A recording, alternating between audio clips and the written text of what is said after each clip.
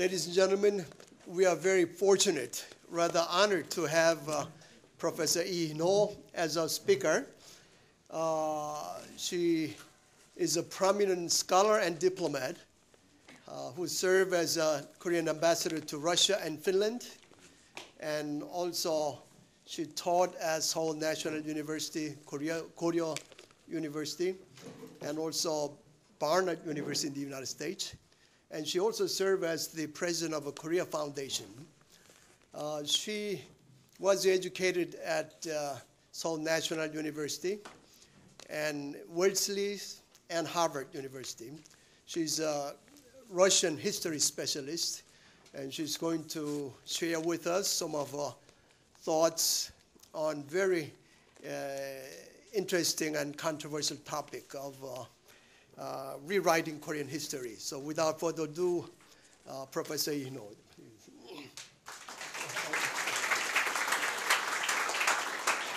Thank you. Thank you for inviting me here. As a matter of fact, I used to be a member of this society before I went away. Well, my presentation tonight is not going to be as scholarly or as well organized as those that you are accustomed to hearing. But I'm addressing a topic which is very much to my heart. And so what I say tonight will be really something that's impressionistic and personal rather than anything based on scholarly research. After all, I'm a Korean who has lived for 70 years. And most of those years were spent in my own country, of course. And unfortunately, the Korea we see today is not exactly what I had hoped to see. As you all know, only a few years ago, Korea was looked upon as a great success story. This country has achieved, finally, the country succeeded in democratizing its political system, and also from a very poor, war-torn country, it has risen to be one of the big economic entities in the world. As all of you here know, this country was built up from scratch after the country was liberated in 1945. And the United States, which was the country most instrumental in defeating Japan and liberating Korea, was also the power that has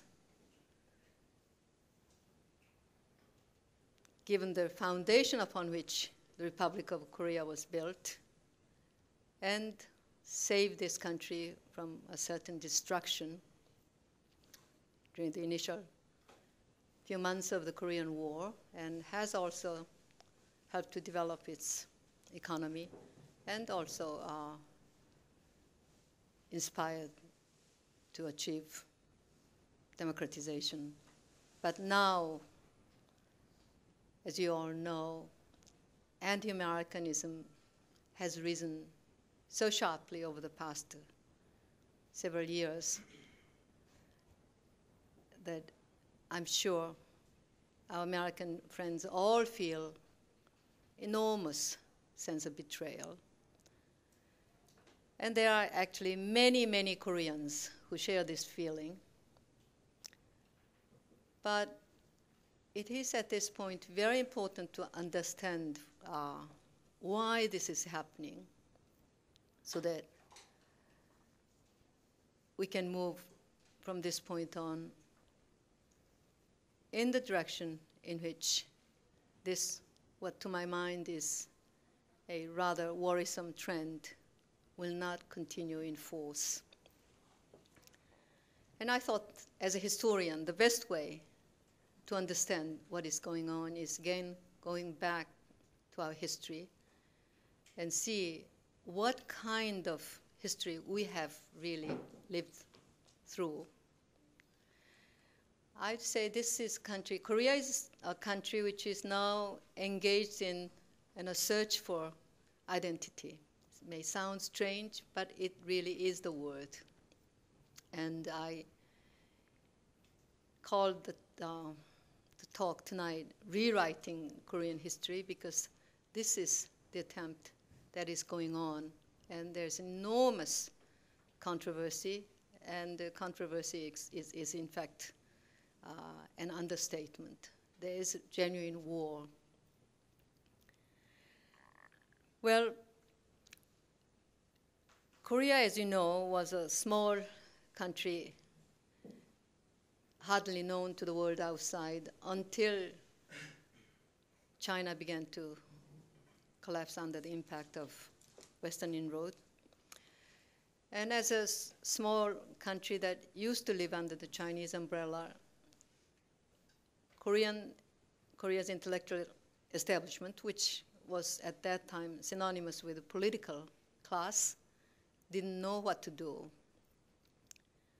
So the first slogan was really to do everything to oust whatever was, what is an equivalent of the evil, the foreign evil, 위정척사.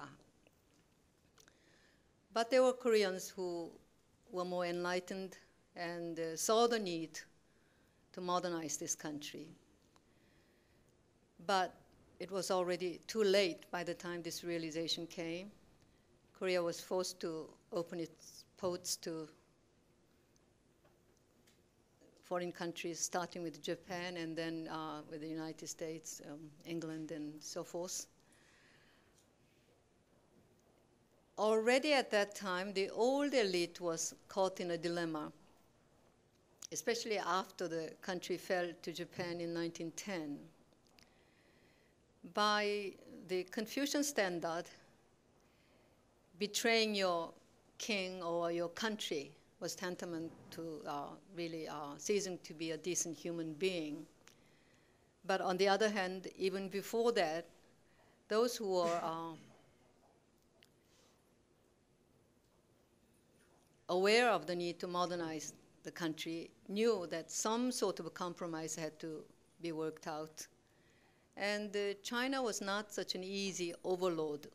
And so naturally, there were groups of young politicians who thought that working with Japan might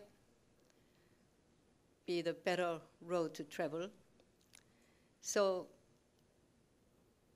when the country fell, the old establishment was caught in a no-win situation. Those who were thinking in moralistic terms had no choice but to flee the country or just become internal emigre. The other road was collaboration with Japan. Even with the younger generation, you had to accept the colonial system to get the education needed to build up Korea's real strength. So the modernizers were blamed for putting up with the situation and betraying the country, while the old guard had a moral mandate, but they were helpless. You may be amused to hear that Ewha University, the Ewha educational establishment, started with a class in which the concubine of a modernizer was the only pupil. And in fact, many Korean women, the first generation of Korean women who got modern education, got their education because they jumped out of the old hierarchical and conventional concept of family living.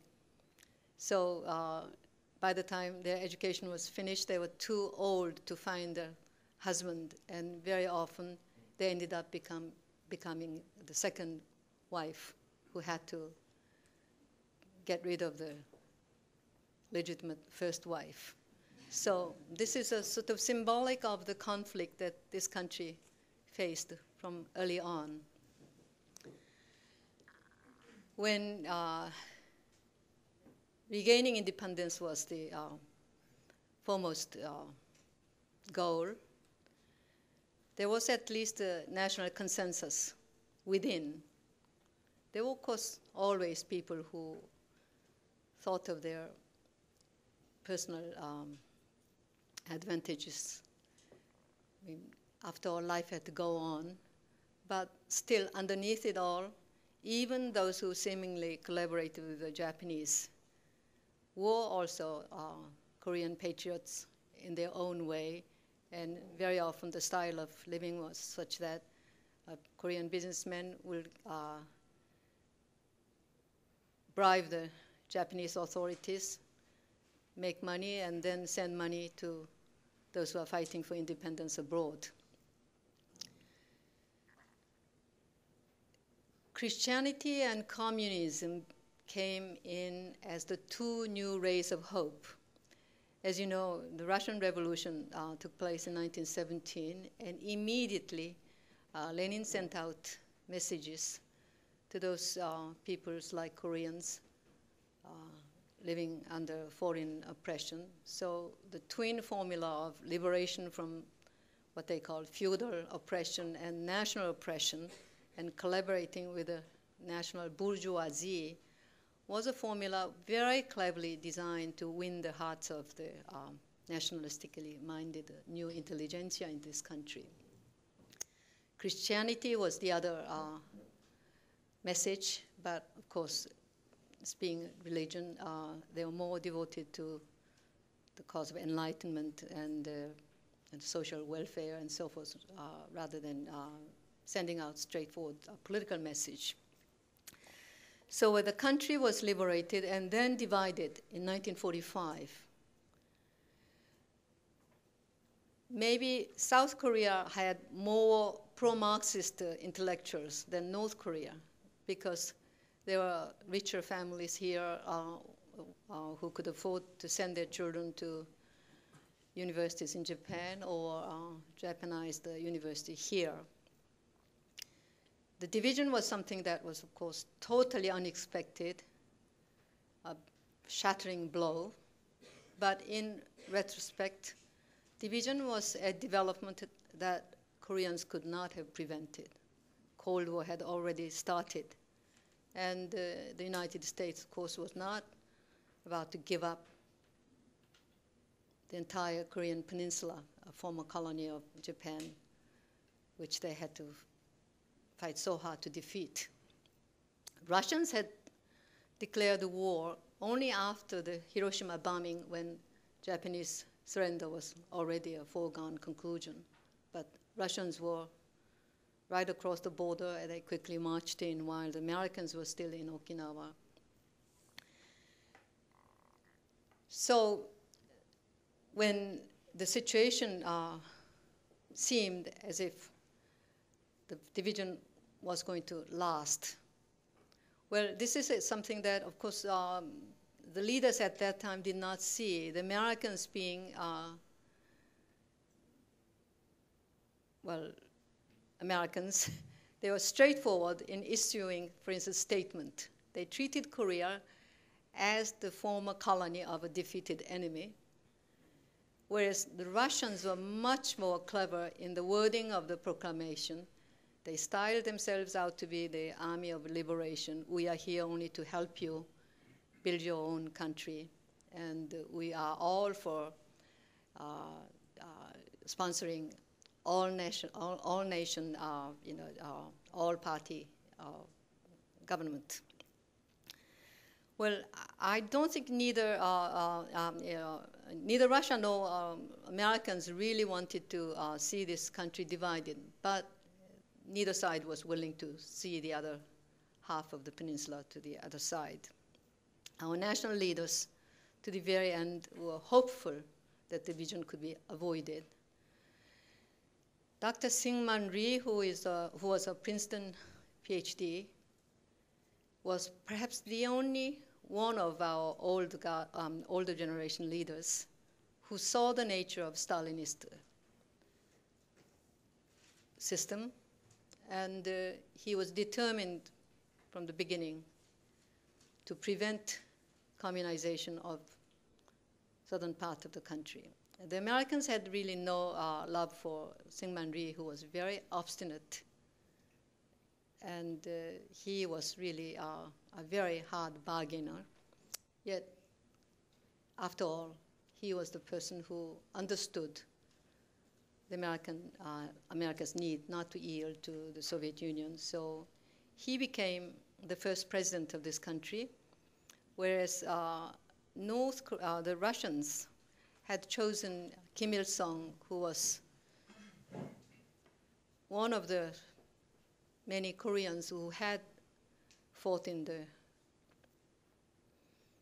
Soviet or Manchurian territory and had served as a junior officer in their army. There were other communist leaders with much greater prestige and domestic following, like Park Chung-hee. And to the Soviets, of course, Park Chung-hee was not such a palatable figure because he had too much independence. It would have been something like a Tito. So they chose Kim Jong-il. But in the written language, it looked as if the Soviets were out of the scene and North Korea was being organized by the Koreans themselves, whereas South had to put up with American military government until the Republic was established. I'm mentioning this because all these are coming up in this current debate, reinterpreting Korean history.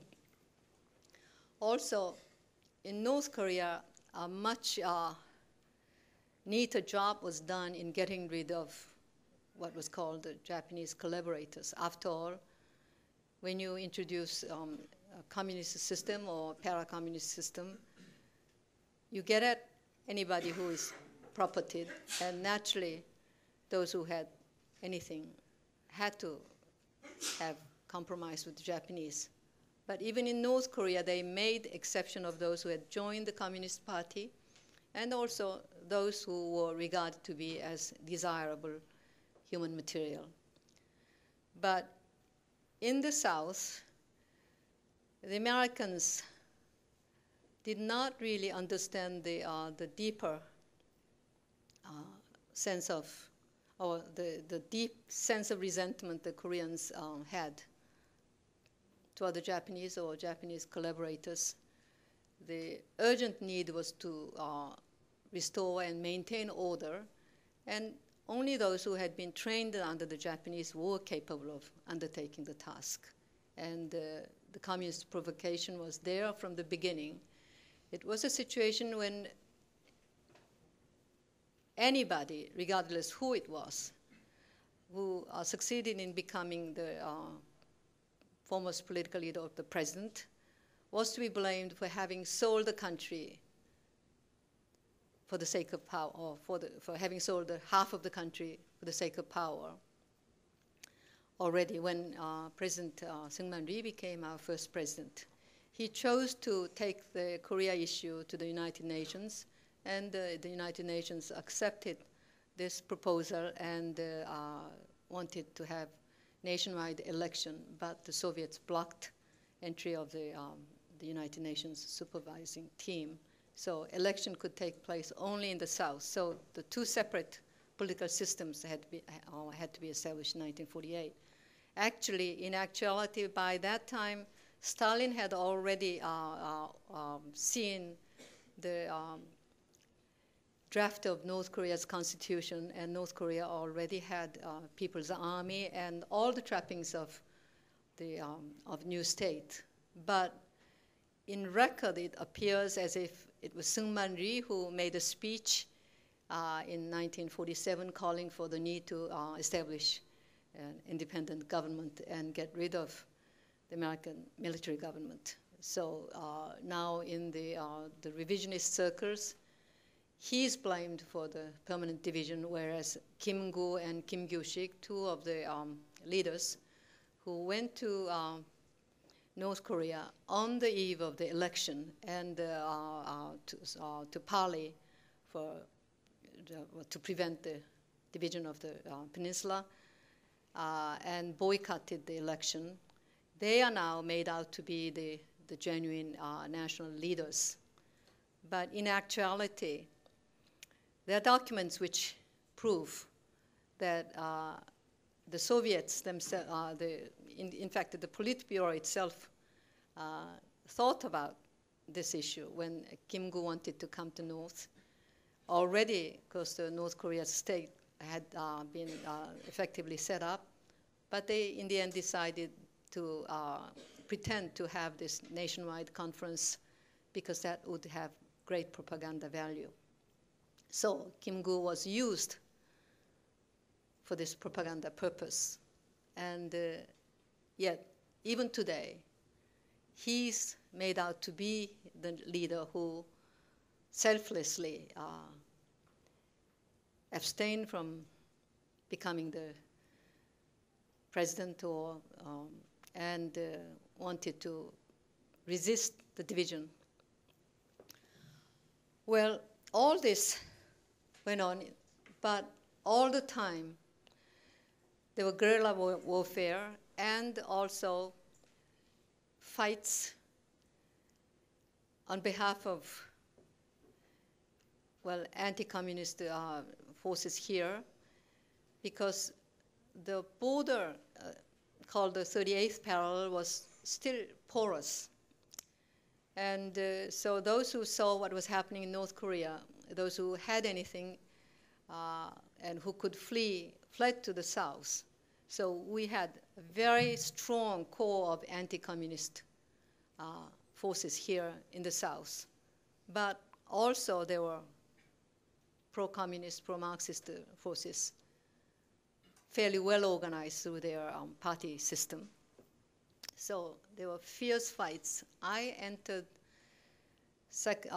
junior high school in 1949, and I heard that on the high school campus there were fights with knives. And during the Korean War, when it broke out on June 25th in 1950, Seoul was occupied for about 3 months, as you know. And one of the student leaders was executed on the campus during these 3 months.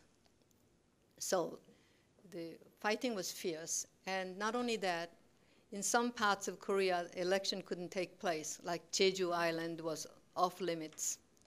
And in order to reclaim Jeju, the new Korean government had to send forces, but those military units that were supposed to go to Jeju revolted in the southern city of Yeosu and Suncheon.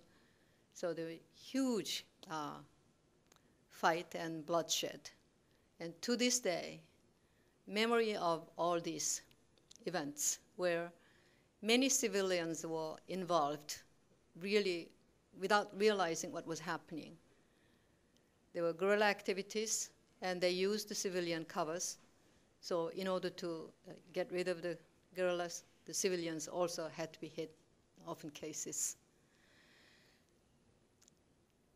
And this gave ground to some people like Bruce Cummings, who said that the war, which was actually started by Kim Il-sung deliberately, after visiting Stalin twice to persuade rather reluctant Stalin the desirability of launching a war.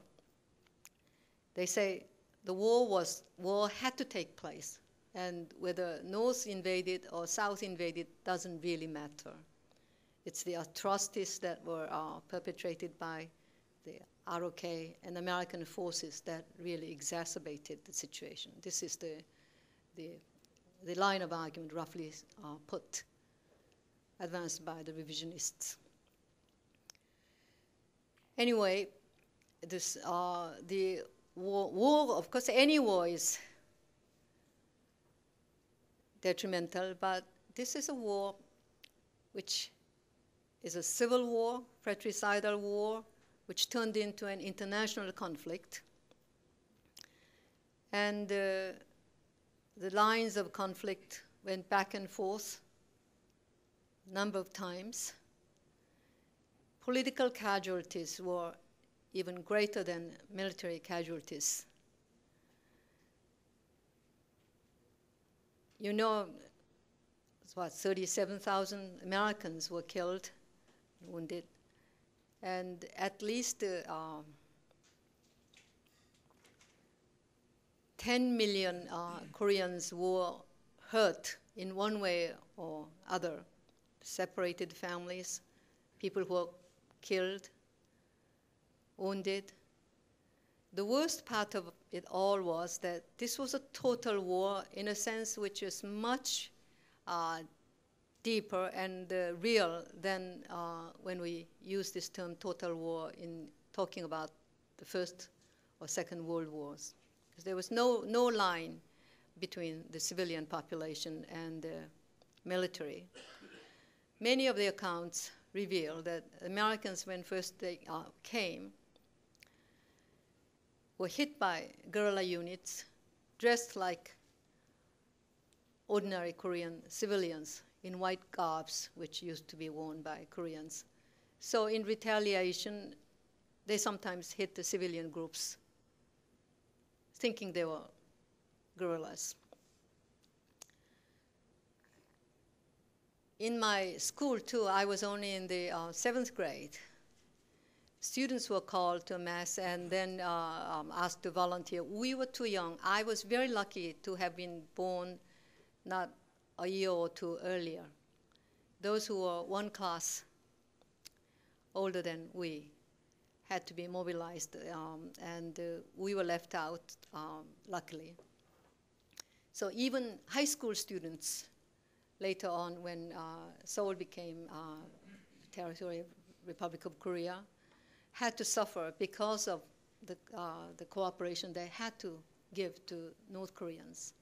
But there were also many who voluntarily went north because until then there was this illusion that North Korea was the ideal land promised by Karl Marx, because most of the Korean Marxists became Marxists through literature spread by the Japanese academic circles, and some of the most brilliant students, and mostly from fairly well-to-do families, became Marxist theoreticians, whereas there were sympathizers, sort of indigenous growth out of resentment, and those who really imbibe the message of dual liberation.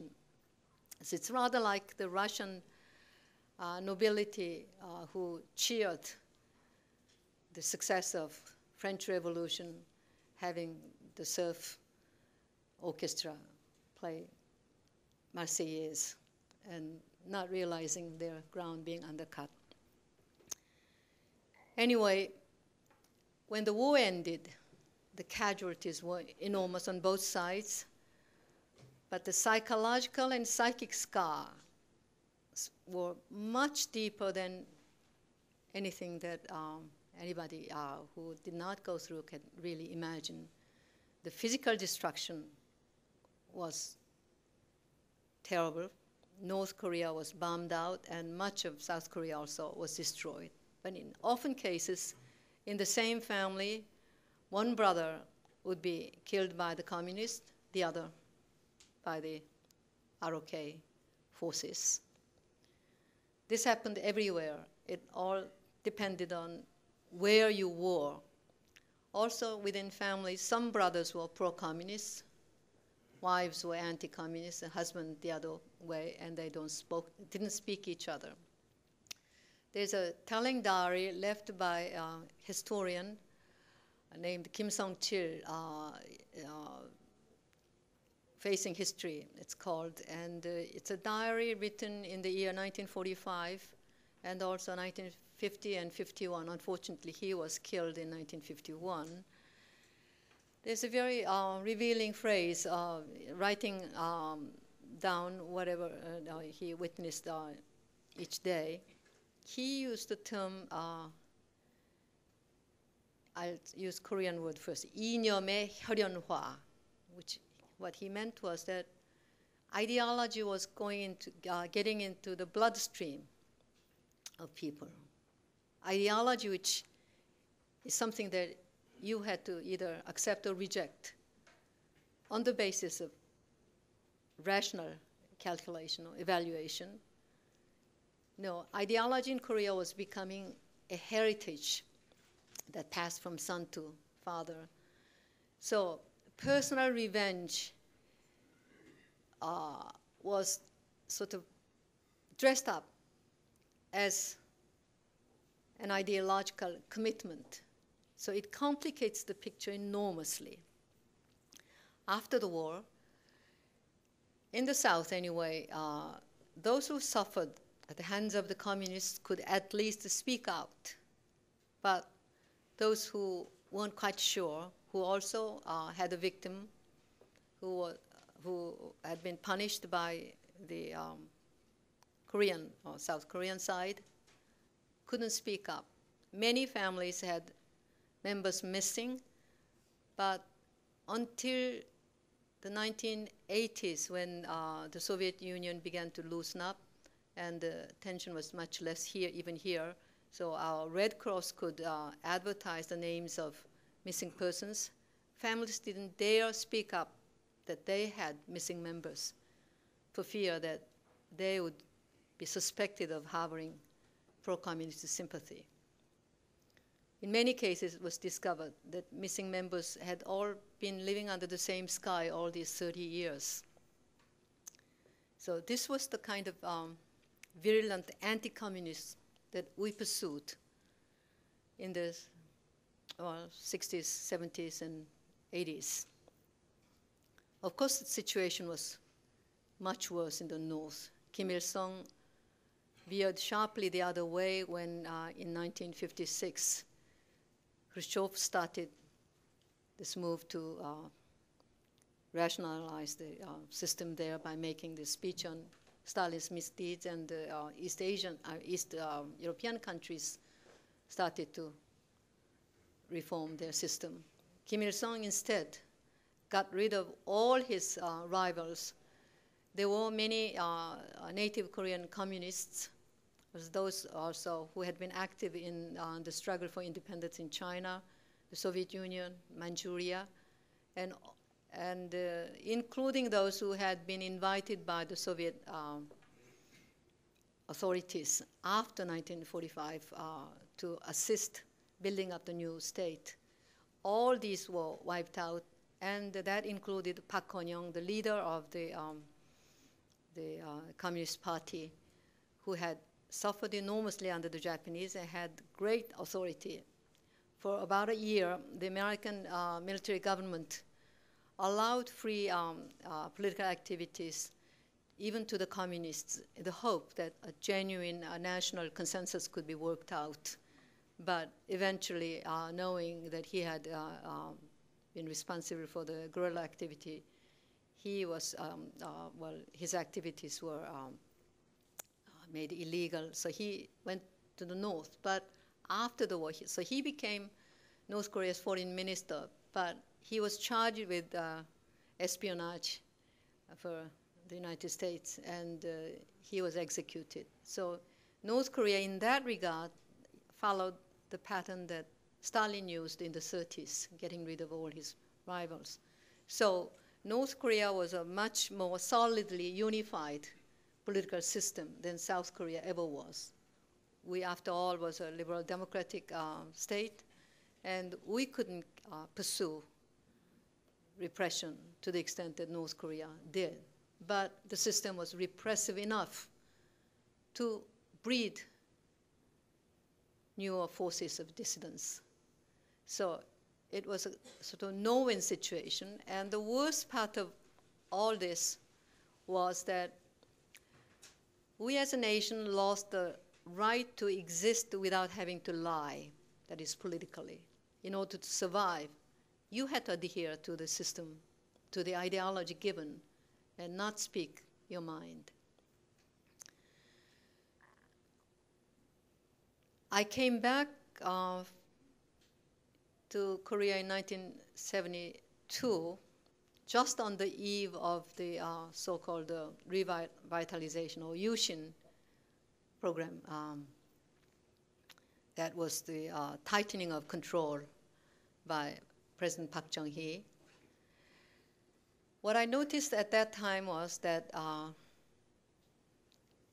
President Park Chung-hee, whose ideological stance at that time was somewhat suspect, because he had been involved in the pro-communist activities in the early years. The Americans were not quite easy about where he would go.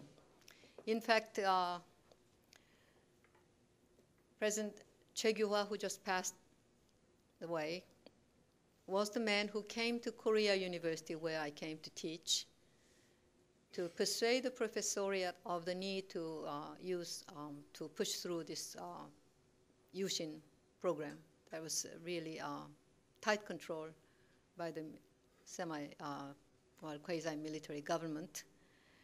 And the argument that he used was basically anti-American. Because of the bad influence of America, Koreans lost nationalistic sense and individualism or simply selfishness, and libertarianism were forces weakening this country, whereas Japan retained its nationalistic militant stance.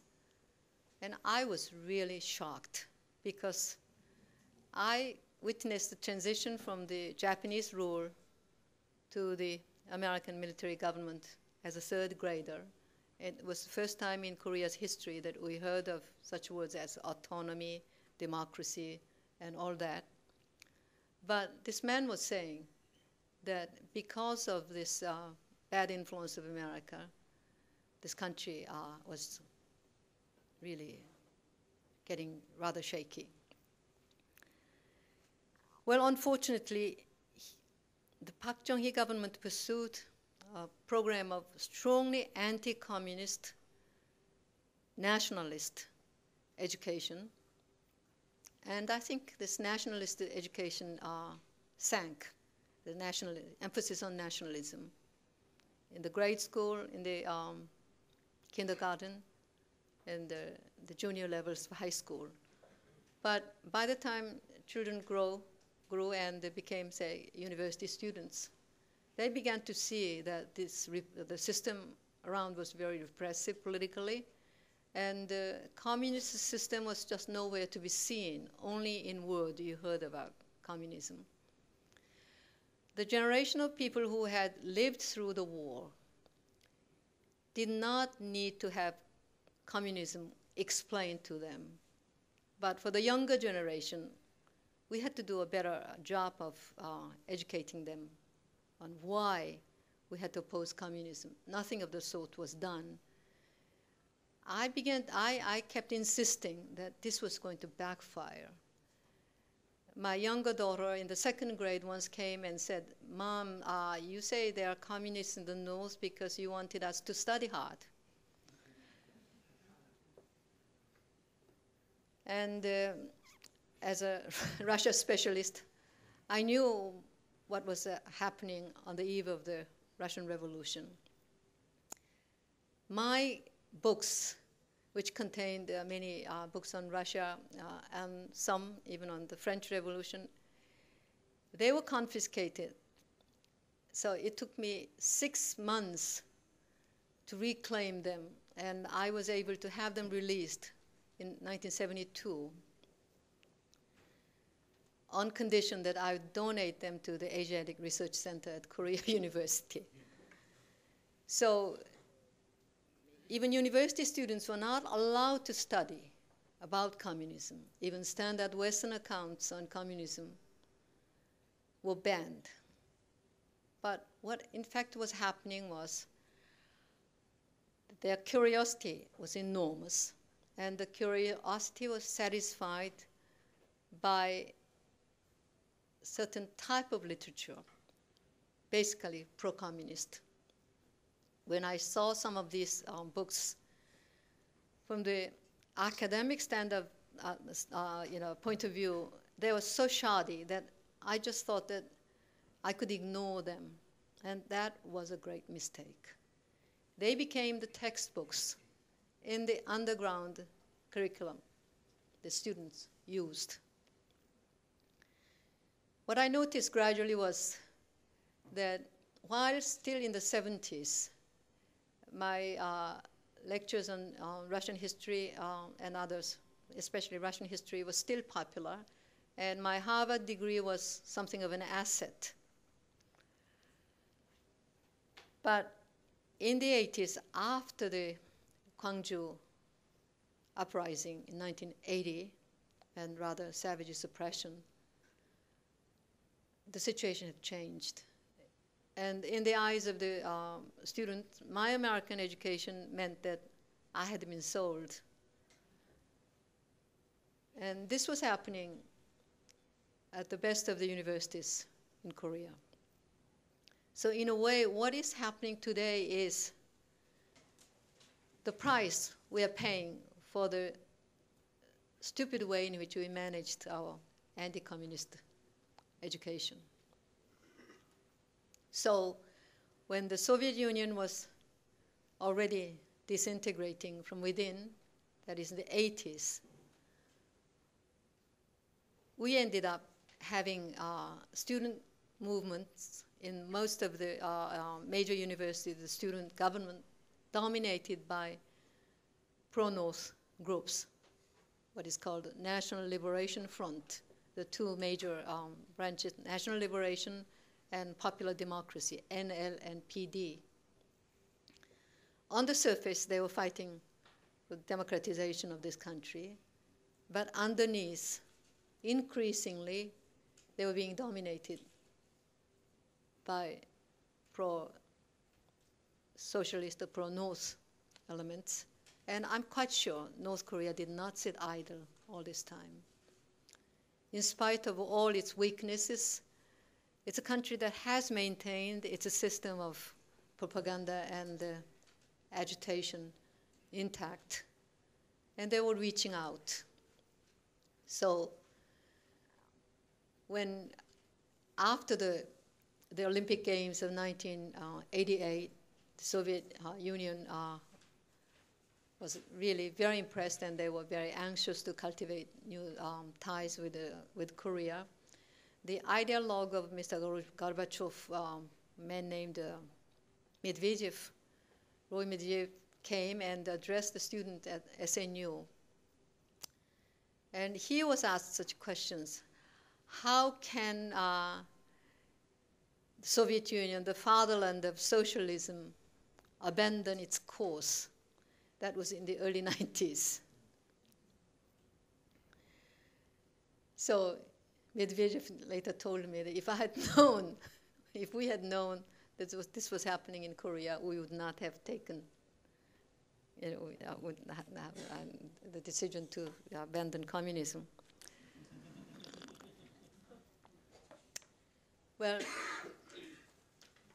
then, of course, what was not expected happened. That is, finally, we managed to have purely civilian government elected, so-called democratization came. And you saw the two former presidents being tried and put into prison and all that. Democratization in that regard has been a double-edged sword. It's a very healthy development for which we are thankful, in that it has given an opportunity for the opposition to get into power and have taste of power, have a new sense of responsibility. On the other hand, democratization also meant that it was time to pay for the past mistakes. So the development in the 90s, after the end of the Cold War in Europe, has been peculiar in this country. end of the Cold War meant elsewhere in the world that communism collapsed and the former communists acknowledged that their system failed. But in Korea, on the contrary, end of the Cold War is used as a weapon with which to discourage any sort of criticism of communist system. So anyone who is critical of North Korea is branded a person with a Cold War mentality.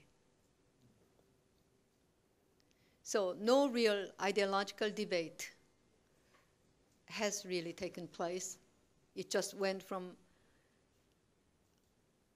almost obscurantist anti-communism to pro-communist leanings. Those whose feelings, whose resentment had been suppressed came to the fore. And because we did not really teach anything about communism, how communist system operated, what their history really was like,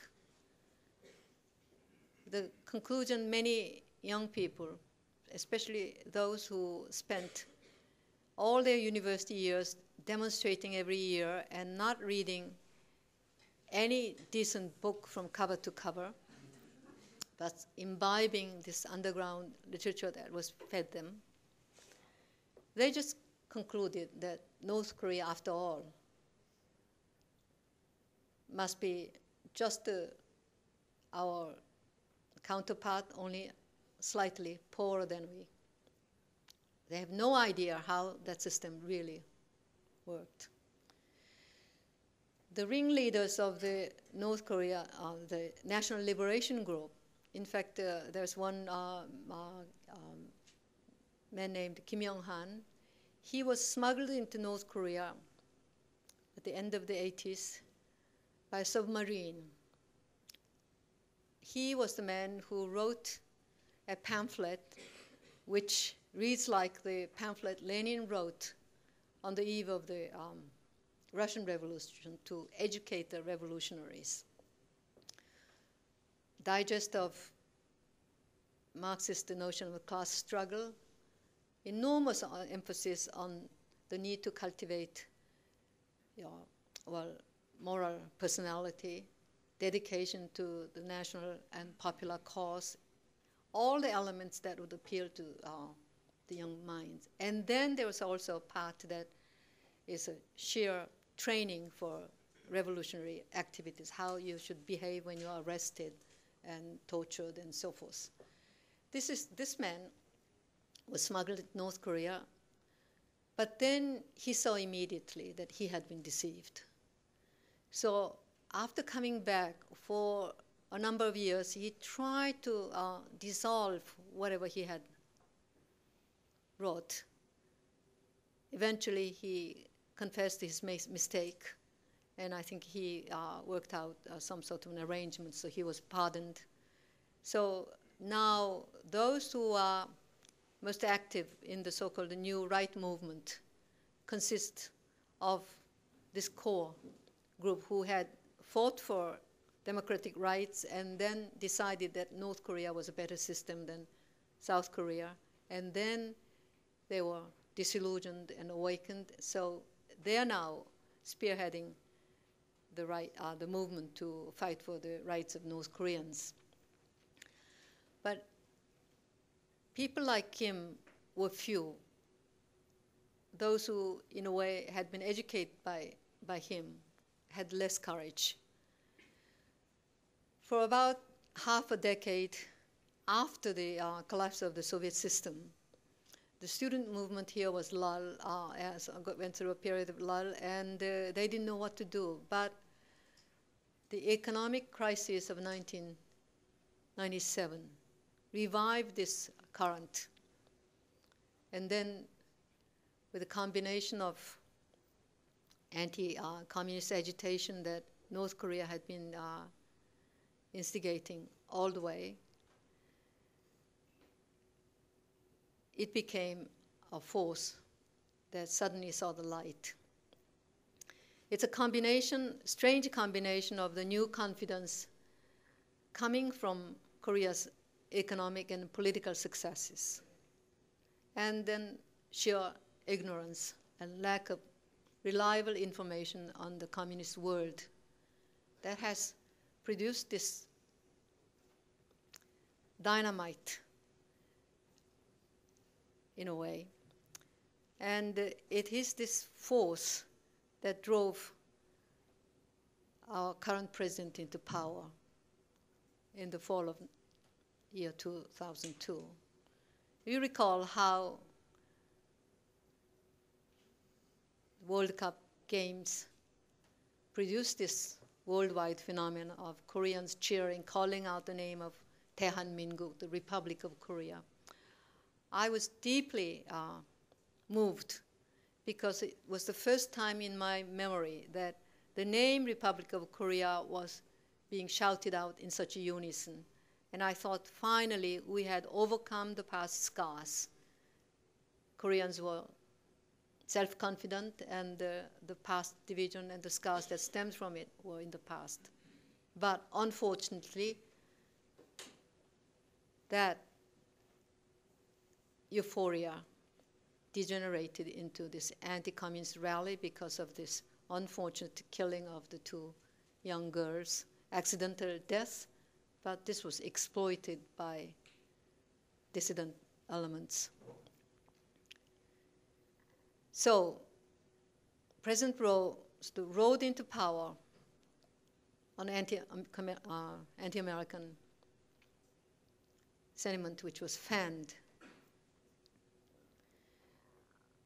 For the majority of Koreans, what was happening was something that was just so incredible. We thought that this couldn't happen, this was not happening, but it did happen. Because there was enough pent-up resentment and anger that could be used as a fuel.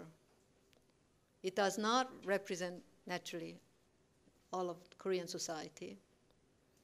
As you know, it's reflected in the sharp drop in the popularity rating of the president and the governing party. But still, there was the ground for it. It's a healthy development, that is rewriting history. Revisionist attempt is a healthy development in the sense that voice had to be given to those whose voices had been totally suppressed for so many years. And the genuine national reconciliation called for their coming out. But on the other hand, their voices have to be correlated with the voices of the other half, who also suffered enormously. But since the power had been on one side, now the other side claims monopoly of power in retaliation. One of the gimmicks that North Korea has been using was this note of nationalism, this notion of autonomy, independence, and the Koreans together, 민족끼리. And it sounds very appealing because so much damage, so much suffering had been caused by the division and the war. So it has, these slogans have enormous emotional appeal. But of course, two Koreas have gone on different paths for 60 years. And the reality is obscured. But because of the pain and because North Korea is an issue that few Koreans are really willing to face realistically, because it's an issue that just could not be resolved. Many people had their immediate families in the North. In many cases, a man with the eldest son fled to the South, leaving behind the families. And then the reverse happened. I have my high school teachers, a lady whose husband was a brilliant young physicist. He was taken north. They had a son who now is a professor at SNU. And then there was another teacher who had come from North by himself, and his family was there. So for years, they waited because we did not know how long this division would last. They were hoping the two parts could be brought together, and they finally married each other and had a new family. But this whole thing became a real scar when the son by the husband, the former husband, was such a brilliant student that he made the top in the national entrance examination. And the whole thing came out in the newspaper, and it was found that his father and he had different surnames. So there are countless people like that who say that they wanted unification, because unification is a cause that no Korean could really deny in the open. But what would happen if these families were brought together? So everybody, in a way, became sort of guilty without having committed anything specifically bad. And many people lived with bad conscience because, not knowing whether your father was living or alive, you didn't know whether to start commemoration service or not. Either way, you suffered. So all these have to be aired out. So in that regard, what is happening today, the sort of a mild form of cultural revolution, is a process that this country has to go through. But unfortunately, this process is not taking place within this society without outside interference. But North Korea's propaganda is reflected in these slogans. One of the things is, as I earlier alluded to, dealing with the question of Japanese collaborators. Of course, the first generation all died out practically. But there's a strong insistence that this issue had to be dealt with. It is true, every country, France or any country, dealt with this issue, war criminals and collaborators, much better than we did. What makes the situation complicated is that North Korea is using this to denigrate the legitimacy of the Republic of Korea. So practically everyone who had been instrumental in building up this country can be charged with collaboration with the Japanese, because they were the people who were educated under the Japanese, had built up some sort of expertise. So I think the peak of this movement, which I think was instigated from behind by North Korea, came last year when there was this movement to pull down the statue of General MacArthur. And this, fortunately, I think became a turning point in the general public's awareness of what was happening and how the situation was being used by North Korea. The sunshine policy of President Kim Dae-jung was a welcome note because it promised sort of resolution of this sick problem in a peaceful, palatable manner. The gist, of course, as you all probably know, is that after all, the Soviet Union and the United States, the two responsible parties for our division, are now calling themselves partners. Why should we remain antagonistic to each other? Naturally, this is true. And the second, we have to, since South Korea is doing so much better, and we now have self-confidence, and no matter what, the burden of feeding our brethren in the North would fall upon us in a major way.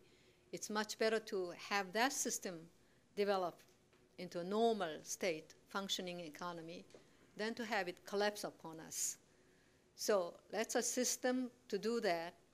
And this way also, by wiping out their mistrust and fear, we can have peaceful coexistence, and then eventually work toward unification. Faultless argument. And also there are two conditions that President Kim Dae-jung attached. That is, no provocation would be allowed, and the Korean-American alliance will remain strong. This would be the cornerstone. And President Kim Dae-jung used to say in public and in small circles that even Kim Jong-il agreed the desirability of continued American presence. After all, it's not whether we are unified or not because of the potential threat posed by Japan and China and even Russia. So I was one of President Kim Dae-jung's ambassadors, and I bought the argument myself. But in the way this policy was being executed, sitting still in Moscow, I began to worry immediately. North Korea was using this in their own way. Former foreign minister who defected to the North, the only one such a prominent case. She was the one who was one of the leaders in the counter-South propagation unit. And she came as the leader of the delegation. We should have rejected it, of course, rejected her. Nothing of that sort happened. And ever since, North Korea has been testing this country's awareness of what was going on. And North Korea has never given up the claim to be the only legitimate representative of the entire peninsula. So they insisted on dealing with the United States directly, and only in slogan they say Koreans together. But in actuality, they've never really recognized South Korea as an equal. So little by little, people here began to lose this sense of God, sense of fear vis-a-vis North Korea, whereas North Korea, in my mind, has not changed. But because of the wishful thinking and the deception to which the society has fallen victim, people don't even feel anything when North Korea announced that it even tested nuclear weapons development. Anyway, history rewriting is one wedge that pro-North forces have used to convince the Korean nation that we no longer have to put up with the division and have to rewrite history from the point of view of a unified Korea. This is the argument that they use to bring up, history has to be viewed in such a way that Korea is seen as a unified whole. So that makes Republic of Korea not a viable unit. But very few people see through this. So in their historiography, Dr. Seungman Rhee and General MacArthur are the two arch culprits for the division of the country and all the tragedy that ensued. Well, as I say, the turning point was reached last year, and now there are forces which try to counter this wrong-headed interpretation of a history, but still the work had already been progressing for so long. The all-powerful teachers' union has been dominated by the pro-North elements. So wrong kind of history is being taught. So now there's a fierce battle which people refer to as South-South conflict. There's North-South conflict, but South-South conflict. And in a way, I mean, they are, of course, intimately linked. And the South-South conflict is something that is very difficult to grasp. We do not know at this point how deeply this system has been penetrated by North Korea's agents. Only today, I think there was an outright comment on this in one of the major newspapers. And this kind of talk would be, of course, immediately counterattacked by saying this is a Cold War mentality and so forth. But as someone who is familiar with the old communist system, and not only that, you know, after all, international relations are such that every country is a rival, if not enemy of another. And unless Kim Jong-il is an absolute fool, which he's not, it was so easy to work from within this system to inculcate their way of viewing the history and the world. So, in a way, my talk tonight is a very painful confession of the failure of the education system here, an appeal for patient understanding of the struggle that we are waging right now. I'm afraid that if we don't understand the situation correctly, also I appeal to our American friends as well, whose sensitivities are naturally enormously hurt, that we are fighting. And we don't want to have won every battle only to lose the war.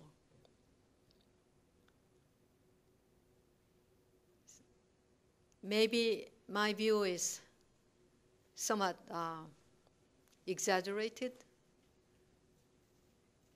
because I happen to have studied secret organization as part of my doctoral dissertation. Just by chance, I was working on the subject of Freemasonry as possible source of this phenomenon you know as the Russian intelligentsia. And I just discovered that, in fact, the German court was using the secret network to ensnare Russia's Grand Duke Paul, who was the son and political rival of Catherine the Great. And this kind of secret network is the one that any revolutionary groups utilize, and especially the communist systems, very effectively. In the 80s, sitting at the university, there were people who were sketching out the picture of the student movement as I described to you. But few people believed it. For instance, Park Chung-hee of Seoul University, the chancellor of the university at that time, was one of the few people who were talking about this. Everyone thought that his view was exaggerated, but it all turns out to have been the case. And now there are a large number of people who had been persuaded to follow the Juche NL line, and who since then recanted. And they now say there are many people who had been educated by them personally and who had absorbed pro-North system of thinking, who are now active. So I'm very, very sorry that we have not been able to prevent this, but now we are aware of what is going on. And I think the public also is much more aware since last year of the danger we are facing. But unfortunately, our government and the governing circle seem still not quite sure of where to go. And this hesitation that they show in the face of North Korea's wanting to become a nuclear power is very worrisome. But I really would like to appeal our friends that Korea should not be given up. we do have the strength, only political power at the moment is not being used in the way in which we should. So rewriting history has this complicated background. Rewriting history was necessary and is necessary. There are many suppressed chapters that have to be rewritten. Balance should be restored, but at the moment it's going to the other extreme. And this explains the volatility of the intellectual scene here and the enigmatic picture that this country is facing. So in a larger sense, this is a country that is going through this painful search for its identity, and I'm sure we will pull through. But right now, the situation is very, very complicated. Thank you.